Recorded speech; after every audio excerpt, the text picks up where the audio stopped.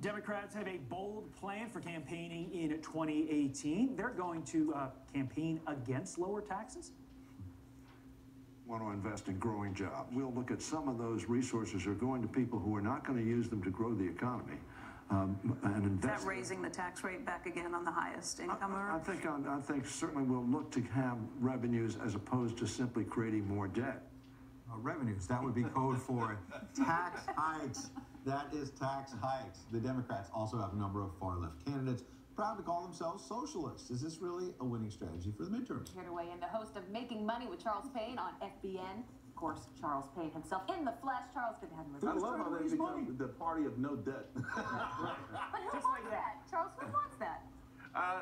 Who wants to actually give back these tax cuts? That's really what I want to know. It's an amazing strategy. The only time it resonates, I think, with some people is if you say, hey, this person's getting more than you. It's unfortunate that we still have, perhaps where politics of envy can still be effective, but other than that, it's just nonsensical that anybody would say, hey, I want to give back more money, and I want to stem the tide of increased hiring, increased wages, and increased business investment, because that's what's happening right now. And it's only going to get better, I think, for the next few years. Is that really tough for Democrats? You look at the midterms around the corner, or even in 2020, if the economy stays strong, if people feel like they have more money in their wallets, they're able to pay for things, to give their kids and their family a better life, what message do Democrats then have to combat that? They will say, hey, you have more, but someone has a lot more.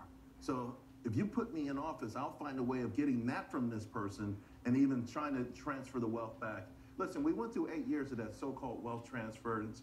We saw welfare go through the roof. We saw food stamps go through the roof, but we were told it was a good thing. Nancy Pelosi said it has a multiplier effect. So if someone gets a lot of food stamps, he'll spend a lot of money. It's counter to everything that really made America the most amazing nation in the first place, particularly economically.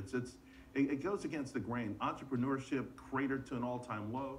We are getting all of that back, and one beautiful thing is success begets success. So this momentum that we have is not going to go away on its own. In fact, it's going to only get better.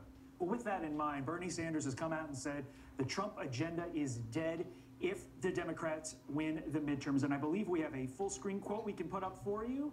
There it is. If Democrats control either the House or the Senate, Trump's agenda is dead. The only problem with that comment is, well, there's two problems. One, we can't predict the future. And B, even if that does happen, he can still stock the federal courts. And the president has been doing that very successfully. There's some things he can do, and I'm glad that one of the untold stories largely was the removal of a lot of those regulations in the first year in office. That was really destroying our country. I mean, I'm talking like farmers who would have dust particles, or ponds being considered, little puddles being considered ponds. I mean, overzealous, just nuts. It really